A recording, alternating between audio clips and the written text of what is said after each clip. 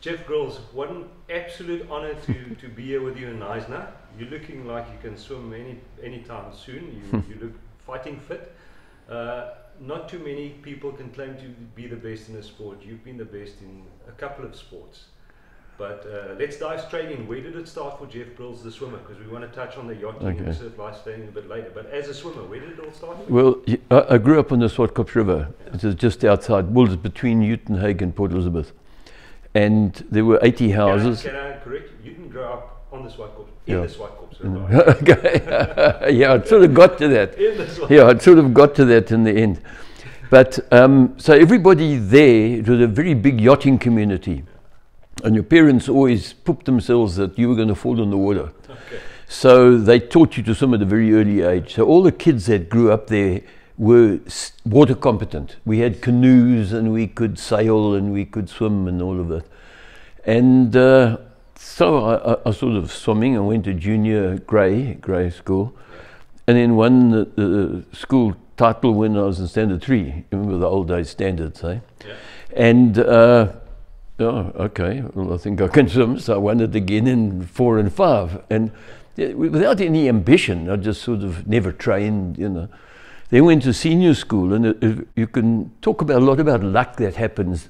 Grey had just finished a new 50-meter pool, and I was a boarder. So we were encouraged to go and train. And then there was a teacher called Brian Teal who sort of took an interest. He knew nothing about training, but he took an interest in us and he made us train. And then there was a fellow called Sandy McGillivray who was a coach, and he used to come and help us. And then suddenly I started winning EP titles, and then I think I was standard 9, I won my first schools title. Yeah. And once again, there was no more ambition beyond that, you know, but we would go and train. And then in matric, I got chosen to swim for Eastern Province and went to nationals in Kimberley and came 3rd in the 1500. And that suddenly caused a bit of consternation. Sort of like, where did I come from? You know, you're an emerging swimmer. And then Peter Elliott took an interest in me. Then the following year, I had to do my national service. So I went to the Air Force Gymnasium. And it was quite interesting because there was a Japanese team coming out. They were swimming team. They were declared honorary whites, and they were coming out in just after nationals in late February, early March. And I thought maybe I could make a team to compete against them. But when we got to and I learned a lot from this, because when we got to the Air Force, they weren't particularly interested in my swimming. I was had to do route marches and all of this basic training. It wasn't all that big. It wasn't all that big. And anyway, but I got tremendously physically fit. So although I could only swim a couple of times a week, I was physically fit. Then an interesting thing happened. Northern Transvaal had sort of cotton on I was there, so they chose me to swim for Northern Transvaal. But Eastern Province had chosen me to swim for Eastern Province. And Eastern Province then said that I wasn't eligible to swim for Northern Transvaal, and they had a ruling on it. Northern Transvaal then said that if I'm forced to swim for Eastern Province, I will be AWOL. Okay, so this is the day before SA Champ starts. They're having a big meeting, and I don't know whether I'm AWOL or I can swim for EP or swim for Northern Transvaal. I'm changing hotels from team to team. For the mental preparation. Yeah, so luckily, the head of the Air Force gym was the head of the South African Athletics Union. And when he heard about it, he said, "Laat die kerel swim." So the manager... Was this Currie Cup Nationals? Nationals, yeah. So I went and so I swam for Eastern Province. Okay. And then I won the 200, 400, 15... No, I was placed in the 200 and the 400 and won the 1500, but was chosen South African Male Swimmer of the Year because I'd accumulated enough points. Yes. And so then I left, and then I went back. And then I started getting offers of scholarships in America, but you know, my dad had been through the Depression and through the war, and he said, you're not going to America. I haven't got the money to send you. So you must go to Rhodes. Had opened a small university, small little sector of the university in PE. Okay. So I ended up going there. So I had to catch a train at Red House at 7 o'clock in the morning and then walk up the hill to the university. And then, because my subjects coincided with the guys who were doing their CAs. So was it a BCom? What did you I did a BCom, yeah, BCom. And then and then, so we'll come back to the swimming, but then after 2 years, it became UPE. Yes. Okay. And they wanted me to stay at UPE. So I stayed at UPE. But because every time I was at university, I spent the whole of the third term overseas swimming, I had to do my degree in 4 years because I couldn't take 5 subjects each year. So anyway, then 63, we went to SA Champs in Pretoria. And I won the 200, 400, 1500. Look at 220 yards, 400, but I'm only going to talk meters, okay, because it's 200, 400, and 1500, and then we're South African Swimmer of the Year again.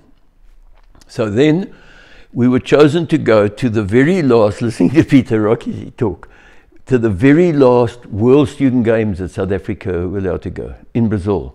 So I went over there, and I got flu just before the event, so I didn't do very well. But we came back and then started preparing for 64 champs. But at this time, I was living in Red House and didn't have anywhere to train. So I trained in the river, almost exclusively in the river. I used to go to Peter Elliott maybe once a week and he'd correct my stroke and give me some time trials, but just swimming in the river. So I learned a massive discipline. The river is about 100 meters across and 50 meters between the jetties. So I'd hang a watch down and then swim. So all my life, swimming was more about my strokes. So I'd say, then so I know how many strokes it was going to take to swim across the river, and then I'd time myself. Then I'd swim back and say, okay, well now if I'm doing a 200, that's the time I must do. And the other thing that all my training has always been in splits. So I'd get in and say, I'm going to do 10 200s today. So I'd do 10 200s, say 1 every 5 minutes, but timing myself all the time. Or sometimes I'll do 5 400s or 20 100s and sort of train like that. So, for instance, in 60... All by yourself? On my own, yeah. You know, sometimes some of my mates would come down and swim with me, but I'd say 90% of the time I'd be on my own. And then I'd say I need to do a long swim. So I'd swim up the river for a mile and then swim back again. So that's why I won the Red House River Mile 6 times, because I knew the river backwards. I knew where the currents were. Was it swam exactly there where you trained? Yeah, where I was training, yeah. So the funny thing about that was when I knew I could beat everybody, and everybody would follow me, I used to take them the wrong way down the river, into the wrong currents and all of that. So my teammates would have the advantage. And Red House won. It's a lot like how the Durban surf guys protected their Durban surf. All the water polo, all the rope guys on the yeah, but I mean, Rangel had a clear way. Swimming, life-saving champs against Durban and North Beach you had no chance. They had it so sussed. Anyway, so that year was the year that I won the 100, 200, 400 and 1500. In 63 now. In 64. In Port Elizabeth. So it was a big hero. The mayor had a cocktail party for me. Lovely. So, and I believe that Ryk Neertling's the only person that's done that. 100, 200, 400 and 1500. So I suppose I've got a record that nobody can beat. Okay, I've won. And oh yes, and then Eastern Province won the 4x100, 4x200 and 4x100 medley.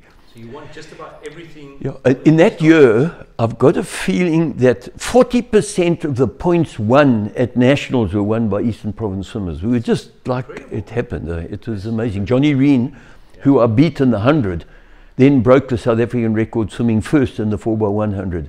Fantastic. And Neil Aldridge was the South African butterfly champion. Yes.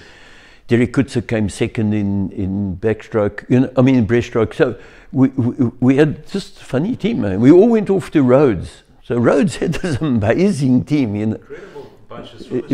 And most of them coached by Peter Elliott? Yeah, most of them were coached by Peter Elliott, yeah.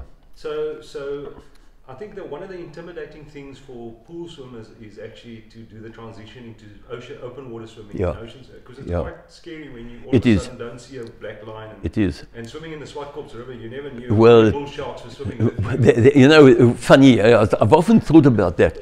If I knew what I knew now, because I had a house on the Breda River, okay, and they tagged a massive bull shark swimming past my river at my house. So I never swam. I used to swim. They had a race there in the Breda, at the mouth of the Breda, a mile swim. I don't know if you've swum it. I used to swim with her, and I used to tell everybody, it didn't matter. I was always the oldest swimmer, so I got 2 bottles of wine, so it didn't matter.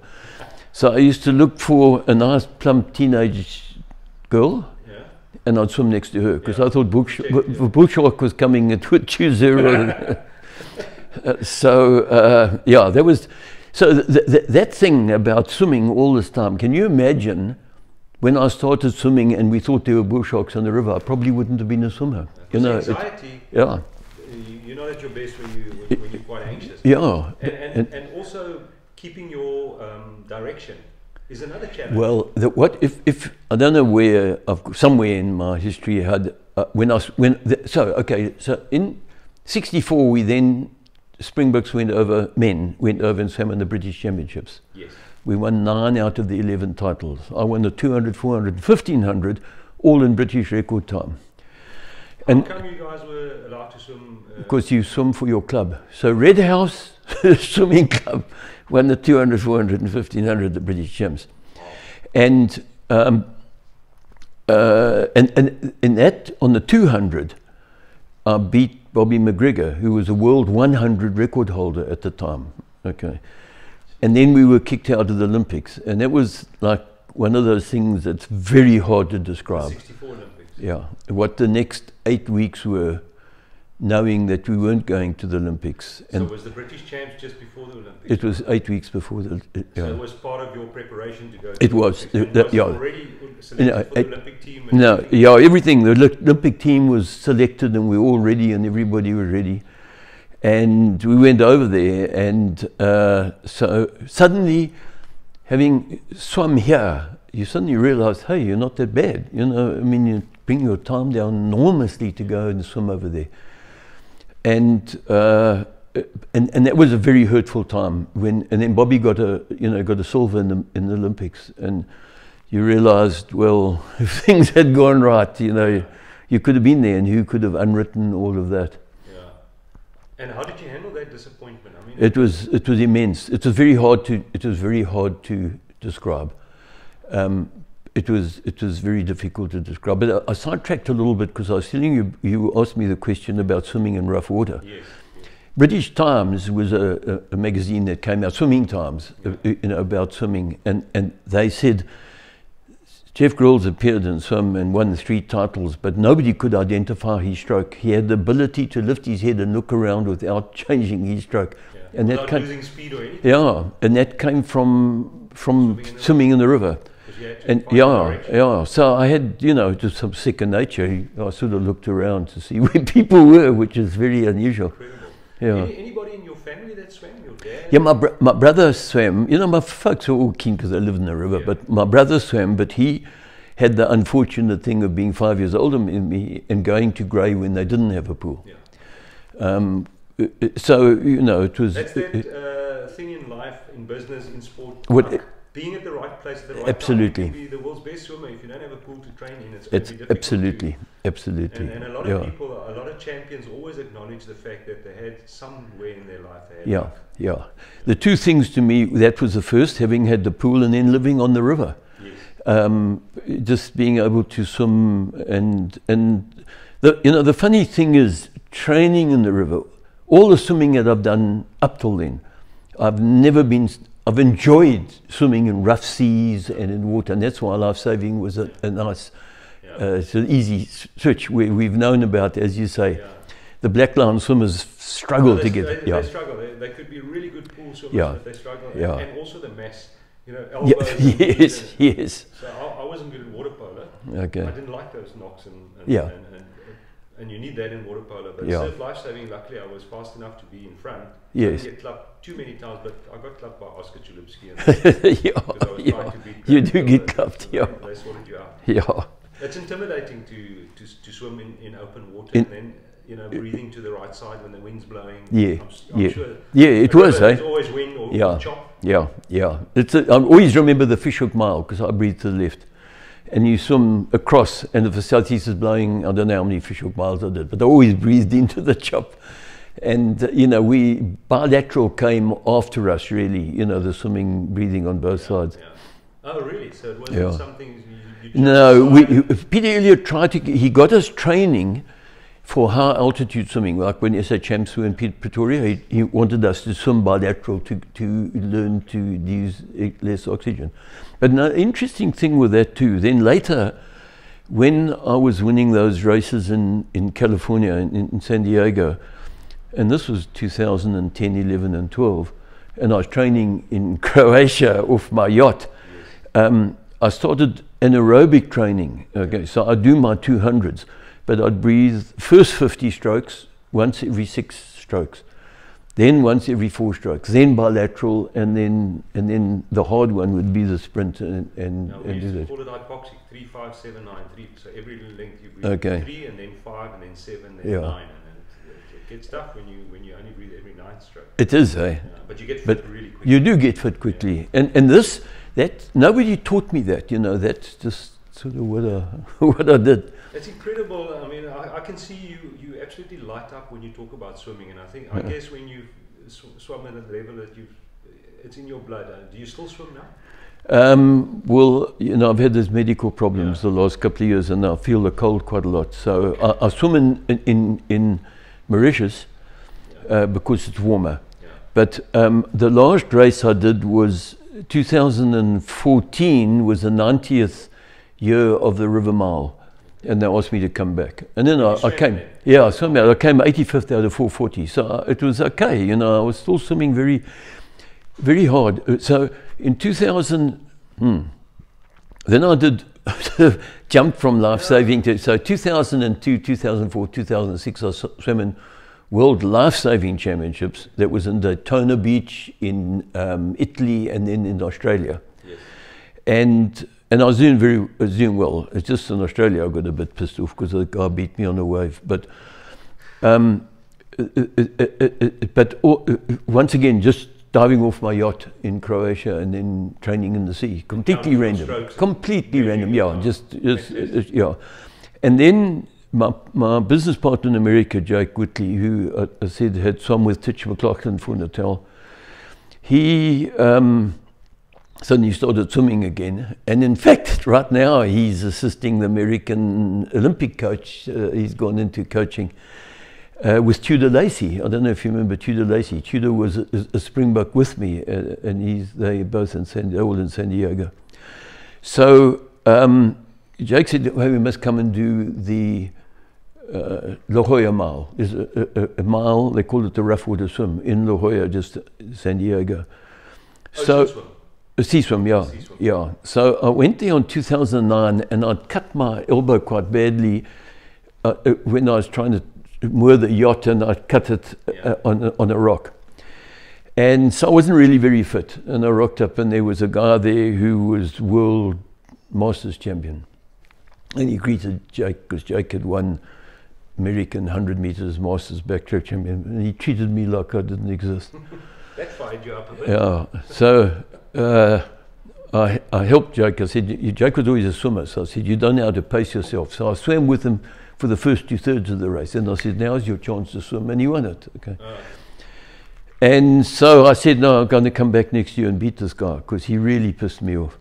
So I then started training very hard, and my mate in Croatia, the youngster there, he got all excited, and he started swimming with me, which is a bit of a motivation. So he used to swim around this island. So you swim in the lagoon and then out around the island in the rough sea and back again. And I beat the guy by 45 seconds in San Diego the next year. That was 2010. And then he got to know my name and he greeted me. So the next year when I came, he showed me a bit of courtesy, and I beat him again. So he never let him beat me again. You had to earn your respect there. I had to earn my respect, yeah. It's a wonderful story. Yeah. Tell me the transition to surf lifesaving. Was it hard? Yeah, I think where the hard part was, as you spoke about, was actually running into the water and running out. The swimming itself, when you got your stroke, I loved the waves, because I thought they were a great leveler, you know, and being able to do a bit of anaerobic swimming, not having to breathe every 6 strokes and all of that with the waves coming. But learning all of that took me a little bit of time.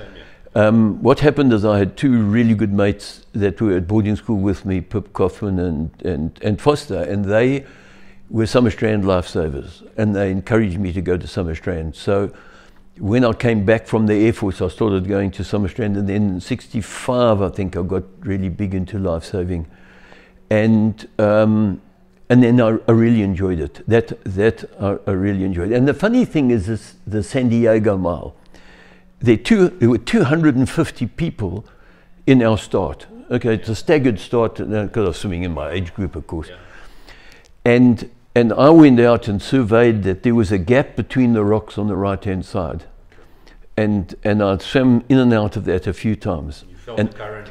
And so everybody would get into this massive Barney in the, and I'd swim around the rocks and I'd come out first. I mean, I don't know, nobody ever noticed. I'd come out first. It's like the Durban surf guys going next to the pier. That's exactly. They don't even run into the water, they run across. I couldn't work out the first time I swam SA Champ 66. Where the hell are all these guys doing? This is a swimming race, not a long run. Not swim run. That's right. And they were going off the other side.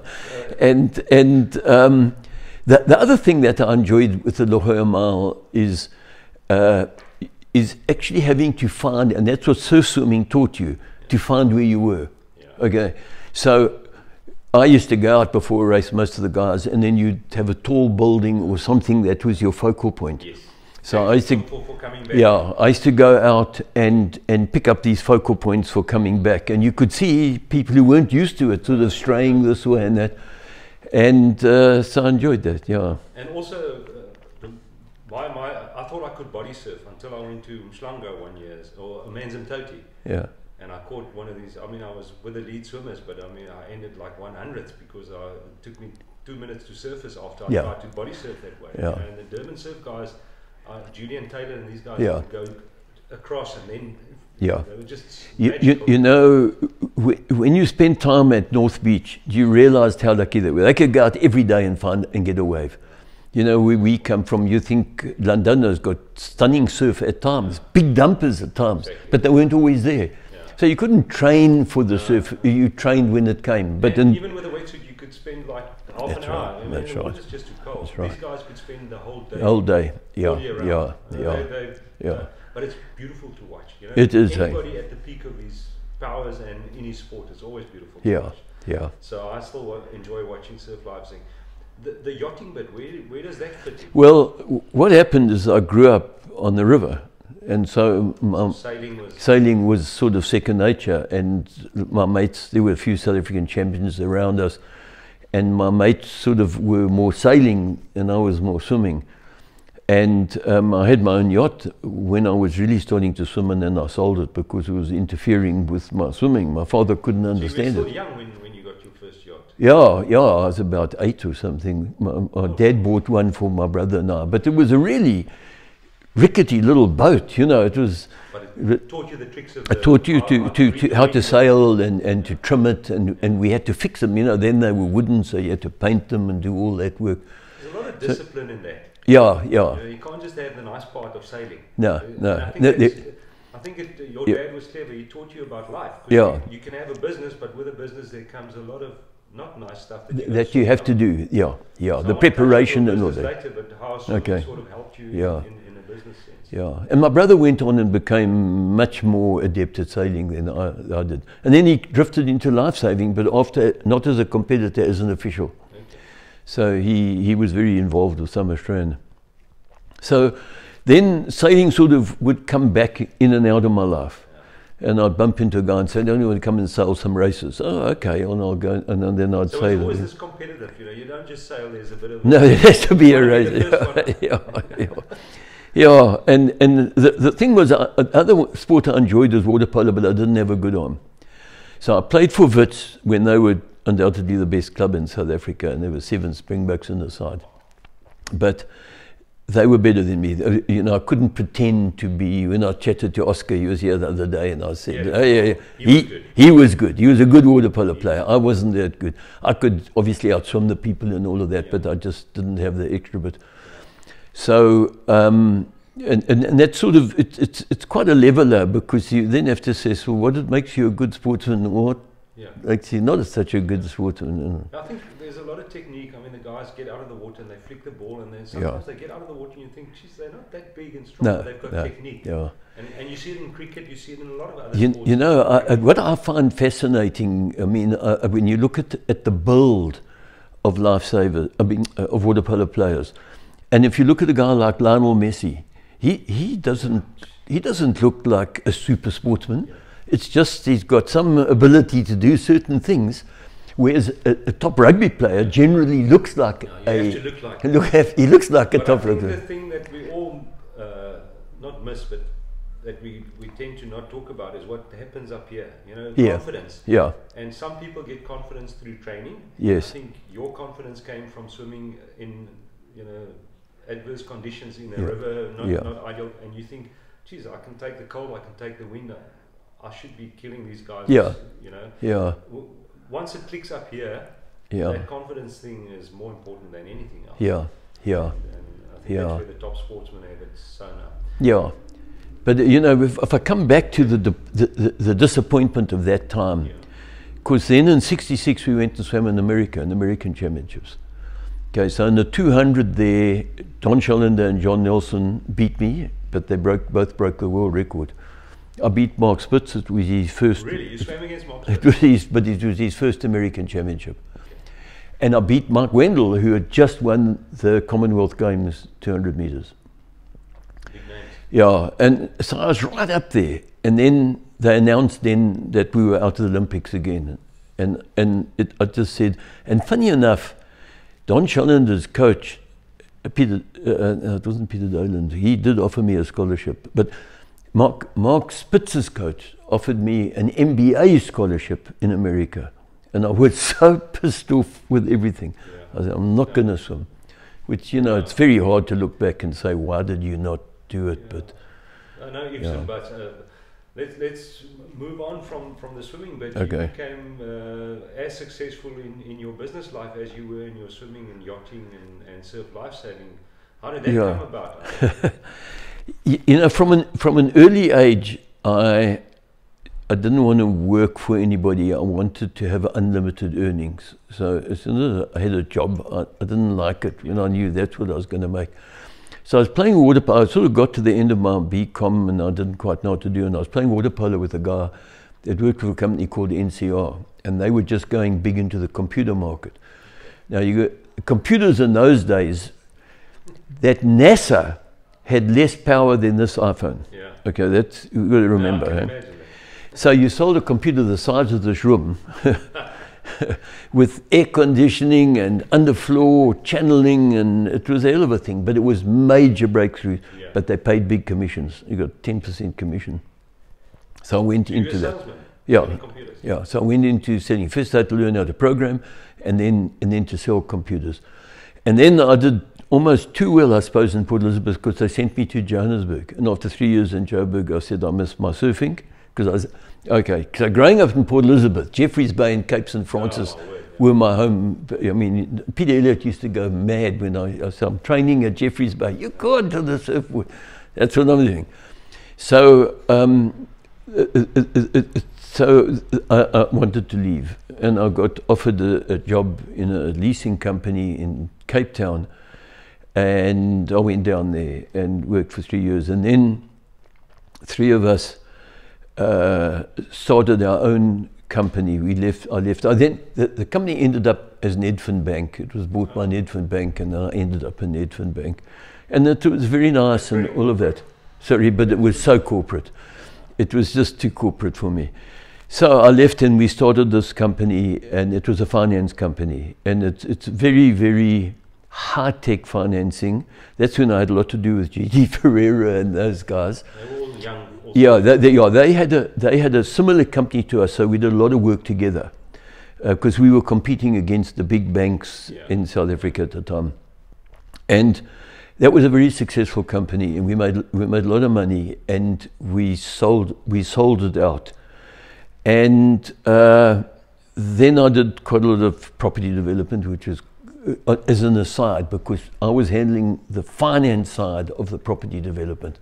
If you look at Camps Bay, where the Bay Hotel is, that whole thing, three of us did that development, for instance, one of the more prominent developments. And so we made some good money out of that. And then my auditor came to me and said, there's a very interesting situation here. There's a company called Dawn Diamonds. It was the first company that successfully mined diving for diamonds. Okay. And it was on the West Coast, yeah. And there was a Swiss consortium that were major shareholders. They had set the whole thing up, but they had a big dispute with a South African guy who hadn't really paid the taxman what he should have paid, and it was a big uproar. So I got involved to do an asset strip. So that's when I first did the deal with Christo Wiese, because he had been in diamonds, and I said, Christo, listen, I don't fully understand, let's come in and do this. And we did it, and we made a lot of money by doing an asset strip. In other words, it was finding out what the fundamentals, it was a group of companies, fundamentals from each, selling off this one, selling off that one, putting it all together. And I paid the Swiss guys their money back.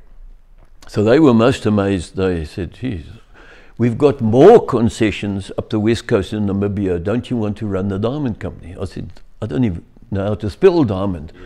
I didn't get into this because of diamonds. I got into it because of the business side of it, and the diamonds were a fundamental part of it, yeah. But they weren't all of it. Okay? There was a fishing company and a retail jeweler and all sorts of things. So they said, no, they'd like, so I started Ocean Diamond Mining, which is also, a lot of people said I should write a book about it, because everything happened. We were raising money in London when P.W. Botha made his Rubicon speech. So having been in London with everybody very intrigued by my story, when I went back, and this was with Barings Bank and Panmure Gordon, the stockbrokers, I went back to see these people. They didn't want to know. So they said, yeah, I don't know what is happening in South Africa. So I felt the full effect of what the Rubicon speech did at that stage. But we managed to get enough money, but we had to limp along. We then throttled back. So we just started getting going again, and Namibia became independent. Okay, so now we had concessions from South Africa operating in Namibia. Geez.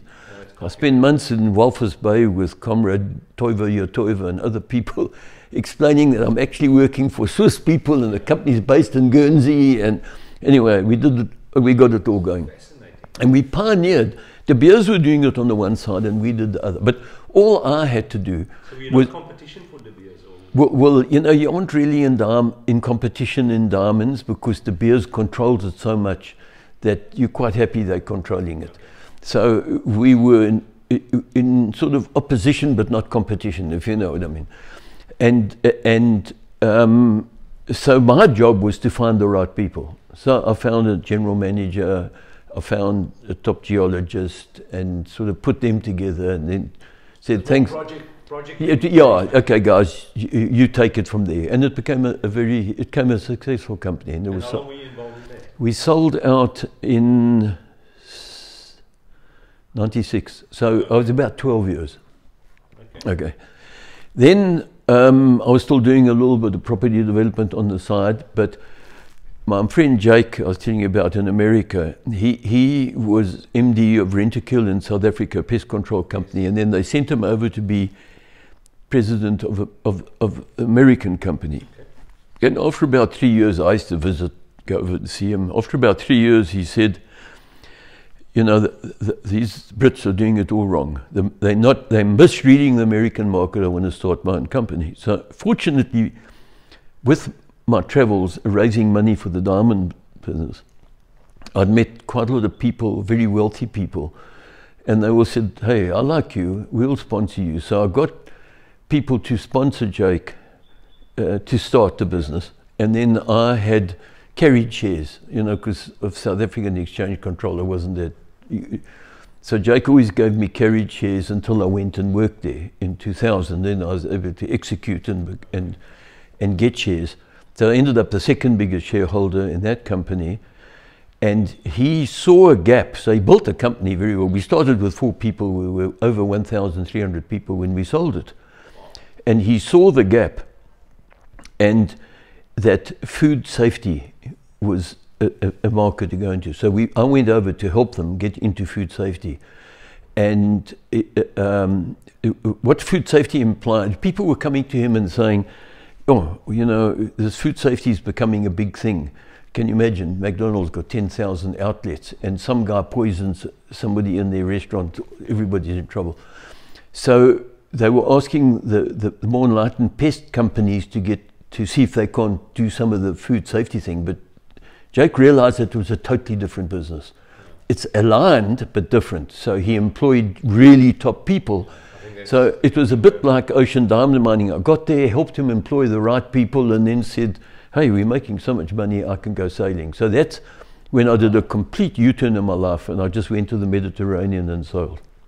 So for the next, I worked was that competitive sailing? No. I had been competitive sailing in Antigua and Cowes and other places, but that was, so then for the next 16 years, next 15 years, I worked out, I spent 1,500 nights sleeping on yachts. Okay, so that's how it became part of my life. And mostly in Croatia. I sailed all over the whole Mediterranean, and I sailed in Thailand with friends, and in the Seychelles and the West Indies and that. And hardcore sailing in strong winds? Well, a lot of it, that happens. You know, you get strong winds and that sort of thing. But the nice part about Croatia is it's ended up like having a wet caravan. So you lived on the yacht. You just lived on the yacht, and then you sailed into these little ports. I've been to over 200 different sailing destinations in Croatia, from the big towns like Split to little bays, and it was unfounded. When we got there, it was just after the war. You know, they'd had this terrible war with Serbia, and they were very introverted.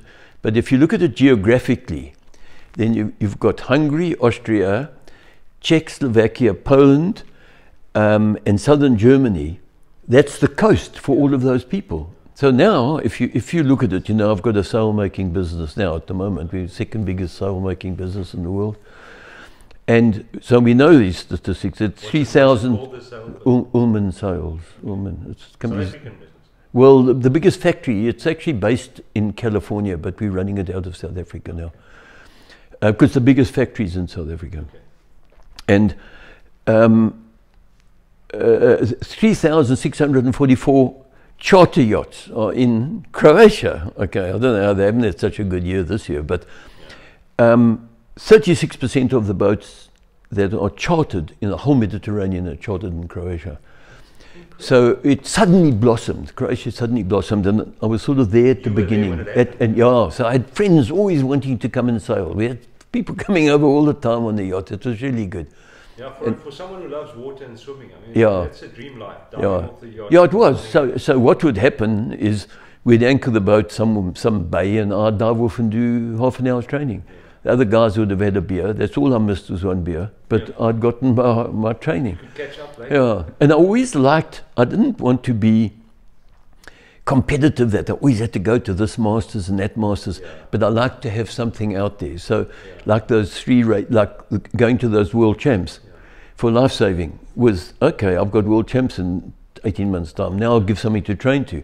And those swims in San Diego were the same. And then we went and did a very interesting swim from Lanai to Maui. So, How far was that? Well, the race is 9.8 miles. We don't do 6 people swim it. So every 30 minutes they blow a thing and you change. Yeah, they had individual swimmers, but why that one was particularly so good, the race has been going on for 40 years. It's a very famous race.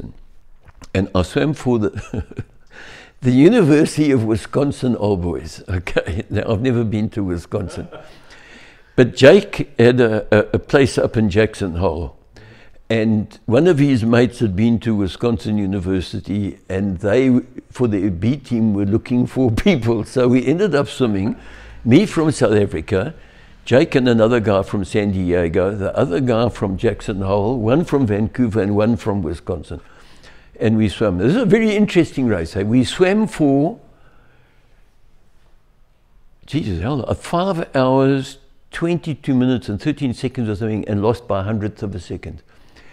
Because our guy, out of the 6, because our guy was running out, and there was somebody running next to him, and he said, oh, why fight for the bell, you know? And he pressed, so he sent me a towel, which I've got upstairs, from the 100 second boys, you know.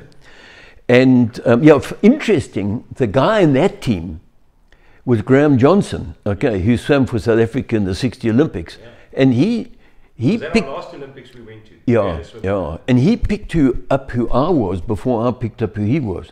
So he knew, he looked at our team and he said, hey, this looks like quite a good team. And that's why they chased us. Yeah. But the interesting thing with that race is, through all my sailing and all of that and my surfing, I read Wind Guru. I don't know if you go onto Wind Guru. And if you go onto Wind Guru, the default page is North Shore Maui. Okay. So about a week beforehand, I'm going on and I was checking how my mates were sailing in Croatia. But before I had to see what was happening in Maui. I said, hey guys, do you know what's happening in Maui on the Saturday before our race? What? I said, you must see the storm that's coming through. Oh, beautiful swimming here. It's calm water. You can see your hand. And I said, it's not going to be like that. No, nobody would pay any attention. Well, let me tell you, during the race, and it's a very famous race. So the Australian Olympic team was there, American Olympic team, Dutch Olympic team. The Dutch boat sank with all their passports and everything on it. Another 2 boats got washed onto the rocks. One guy had his arms chopped off by a prop of a boat. Because, I mean, you're in waves like this. Jake could only swim backstroke because he got seasick when he swam freestyle. I mean, it was a hell of... another factor swimming in the sea, you know. People do get seasick. Yeah, it was a hell of a race. And anyway, so we had that race. And then 2 days later, they had a thing called the Amakula Mile, which I won with all these swimmers there, which was quite nice. You know, because by then the storm had gone and it was back to being Hawaii. Doing all these open water swims, and I see you love the swims from the Fischhoek and the Muizenberg. Yeah.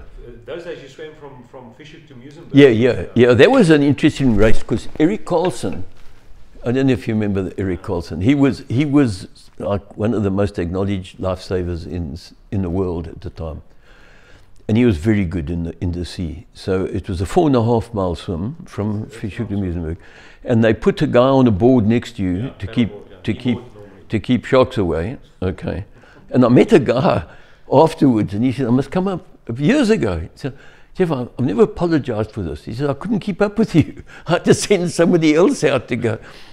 And so Eric and I swam, and we were about 100 meters apart in that whole race. And coming into Muizenberg, you know, it breaks far out. And I saw Eric stop, and I thought, this isn't good. Because if he stops and picks out an outer break, and I'm on the inside, and he could catch anything, you know, one of these Durban surf guys. Anyway, he didn't get anything, so both of us swam, and it wasn't so bad. Yeah. Have you ever tried a Robben Island swim? No. You know, the funny thing was, in our day, swimming in anything under 16 degrees was considered absolute no-no, you know. And Robben Island, you had this big mental thing that it's too cold. That is what gets you. And it's too cold. And it was a mental thing. Funny enough, when I was looking at your talk with Peter Rocky, we were talking then about men swimmers maturing at the age of 24. Yes. And that's when I got to 22 and I'd finished swimming in America. I had thought I only had 2 years left. Is it worth continuing? Okay. Exactly. That's how we thought. Whereas now the guys are in their 30s and they do... Absolutely. If you've got the ability, you can do it. And as Lee McGregor was saying, you could actually, if you're mentally right, continue. Your 70s, late 70s. You know, Mark Spitz came back in about 40 and did some remarkable times just to prove it. So it was sort of... No, I'm just asking because I don't know where Robben Island swim lies in the minds of open water swimming. It's like the English Channel crossing. It is. It's also cold water and the currents. Yeah. I think Robben Island is still iconic amongst the... It is iconic, and I'm really sorry that I haven't done it. Okay. It's funny what I say to people. People say, hey, Geoff, you were quite a good swimmer. Yeah, well, I must tell you that one day in '64, I beat Bobby McGregor, who got a silver in the Olympics, but I never went to the Olympics. Okay. That's what I have to tell people. Yeah. If I'd gone to the Olympics, I would have said, yeah, I went to the Olympics. Exactly, okay. Yeah. And and that's how I'm thinking about Robben Island.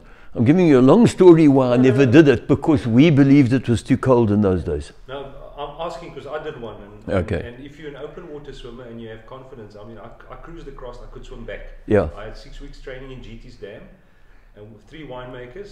Okay. And we just decided, we swam at Blouberg on the Saturday and said the conditions are good, let's do it tomorrow. Yeah. And I couldn't sleep that night before because I knew I didn't do the training. And my wife said, I mean, I was 46, 47, 44, I can't remember. And my wife said, what's wrong? And I said, I'm nervous about it. I don't want to, swim and not finish. And I still remember, she put her hand on my hip and says, you don't do give up. You'll do it. And somehow that gave me the confidence. I just hung on the guy's feet until we got to the 400 meters from the beach, and the guy said, you can go. And I could swim back. Yeah. I think it's a mental thing. It is. It was a mental thing. And the water was 12 degrees. And what I find now we're talking about it. I've got some mates here. They come down every Christmas. They swim here, and then we go and have a breakfast at Easthead across the way here, and we talk. And I'm talking to this one guy, and he was going to do the Bering Strait for the second time. Okay. And he said his biggest problem, he lives in Joburg, his biggest problem is he can't find a dam that goes down below cold enough to train in.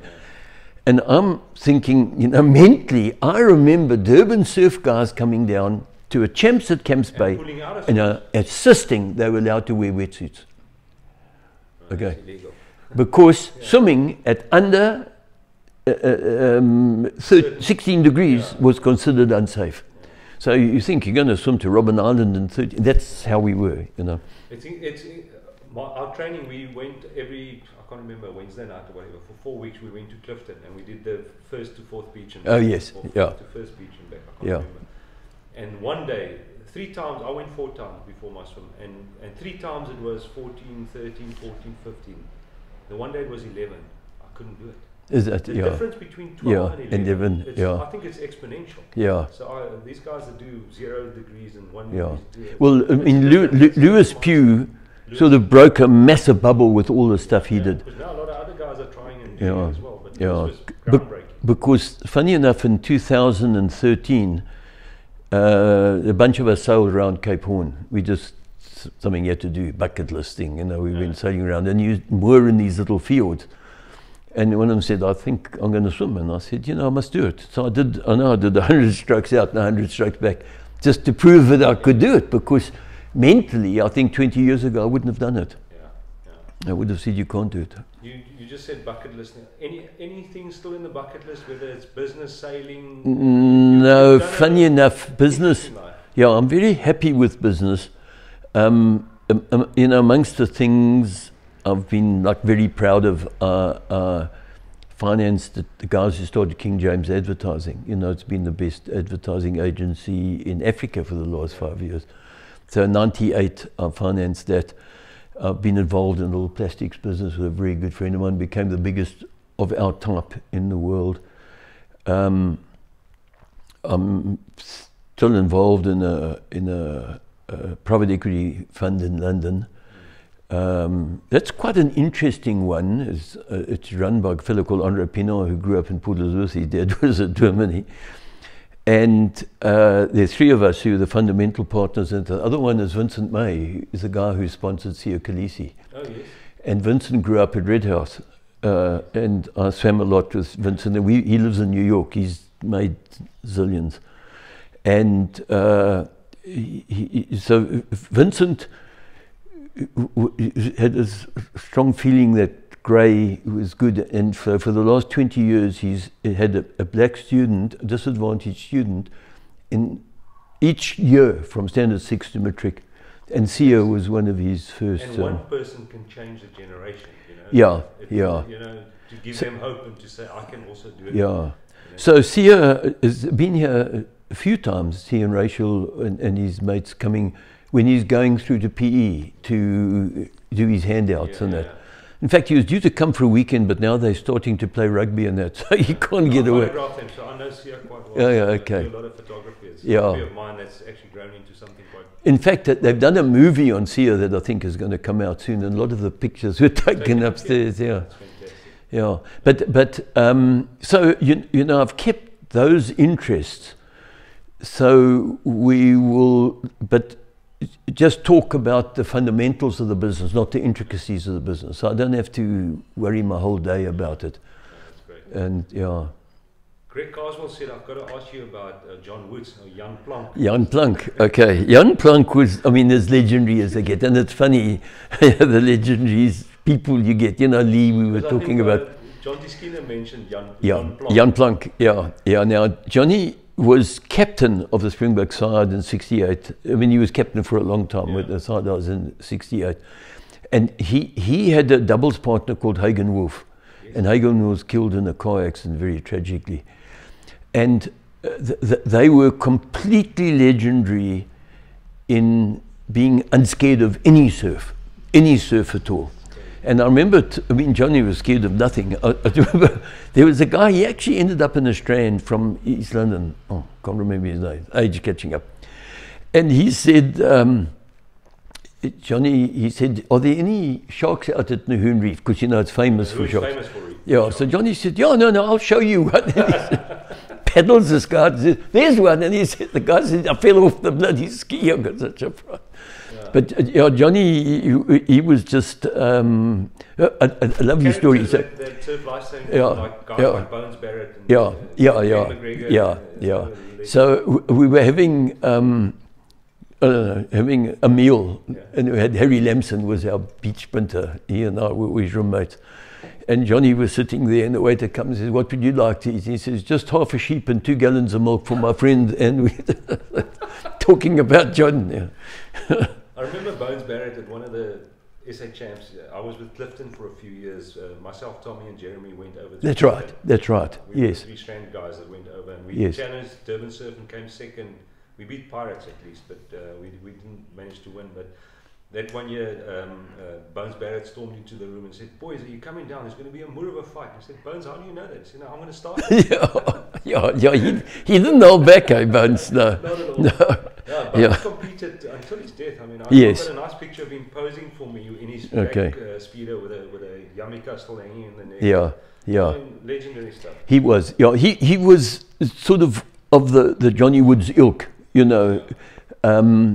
Sort of Superman type of guy, yeah. Geoff, I can go on for. Yeah, we could. We need to catch up again. So, okay.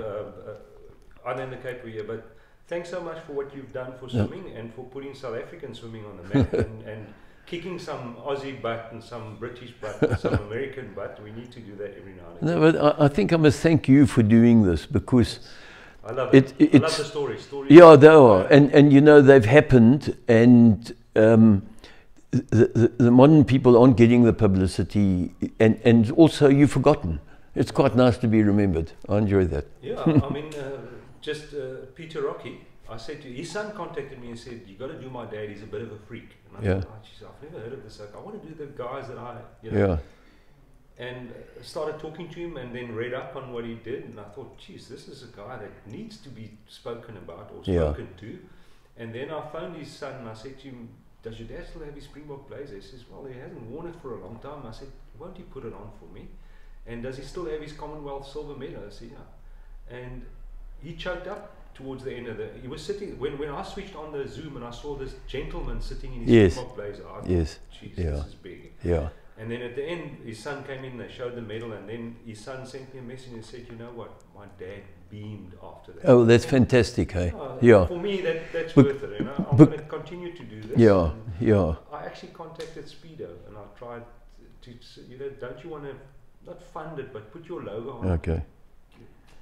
Not even come back to me. And so many times in life, I mean, there's maybe more a personal story. I've not done things because someone's not going to pay for it, and maybe I'm not going to make money out of it, or you know what? I'm 55. I'm just going to do it. Yeah. If someone picks up on it and they like it. And it's something you get. You can't win the lottery without a ticket. Yeah. No, you're quite right. I'm buying a ticket now. So you're quite right. Yeah. Jeff. Yeah. I'm a super fan of what you are, not what you did, what you are today. You're humble. You work hard. I can see you enjoy life. You've enjoyed life. You've done so many things that I've not even been to Croatia. You've lived there for. But what you've done for South African sport, and I mean, I spoke to the legends of South African swimming, and they all come back and say, "You got to speak to Geoff." Thank you. Thank you so much for your time, and long may you be healthy and continue, you know, grab a swim every now and then when the water's warm. Yeah, yeah. Maybe that Robben Island crossing. No, not anymore, not anymore. It's Thanks so I think much, 10 years too much. Thank But thank you so much. Thank you very I feel much. honoured that you gave me the time to speak. Thank you very much for what you're doing, Toth.